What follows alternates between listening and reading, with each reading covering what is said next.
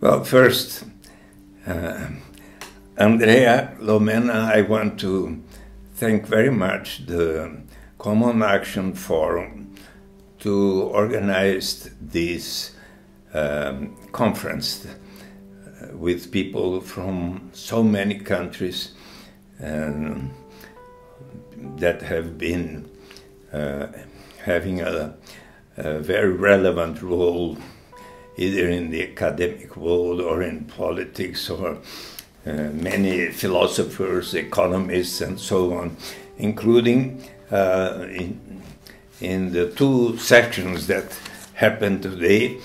Once in the morning, Face the Mirror, What Remains of the Battle Between Equality and Freedom, and the one that I have participated now, Beyond Entrepreneurship, Real Alternatives to the Labor Society.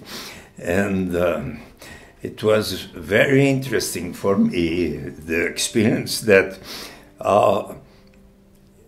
when we had the panel, Joaquin Nieto Sainz from Spain and a member of the International Labour Organization, Steve Quinn, professor of economics of Kingston University, Bob Black, an American philosopher known for his work in anarchism, and myself, plus the two commentators, Professor Arlene Clemecha from Brazil, of history, especially of the Arab world and Arab people, and Ayo Obe, commentator from, well, she is president of the Civil Liberties Organization and from Nigeria. So, and all of us, the 6 members of the panel and including the commentators, all embraced and with enthusiasm the proposal of citizens' unconditional basic income.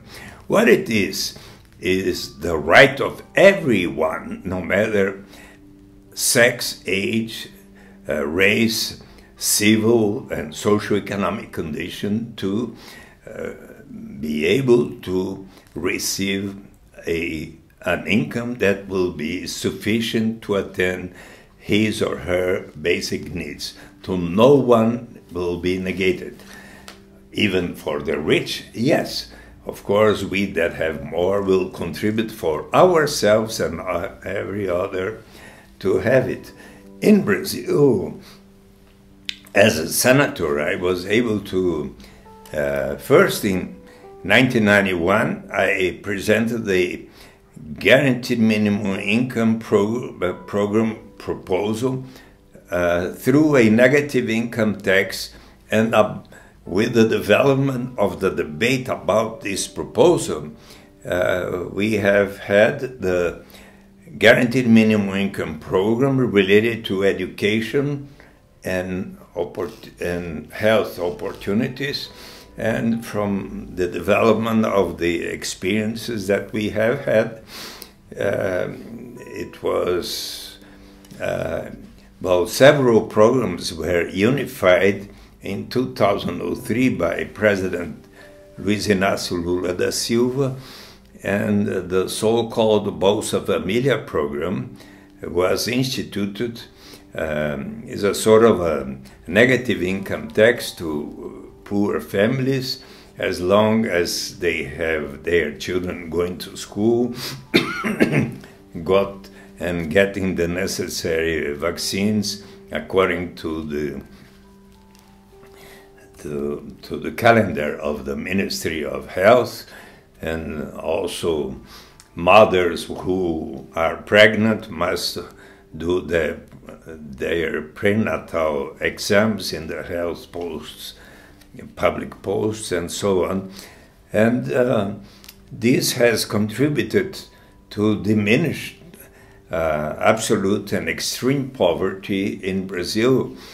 And in December 2003, there were 3.5 million families, and in July 2015, it went to 204 million families.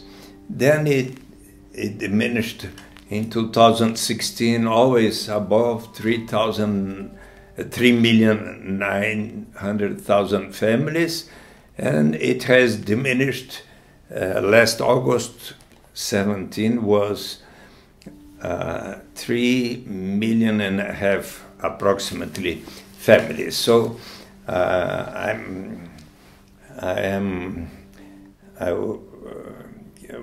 have written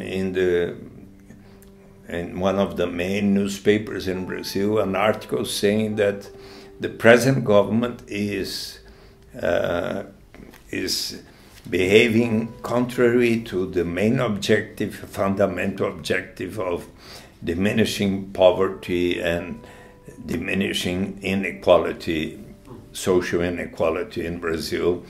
And this is one of the fundamental objectives of our constitution, to do that.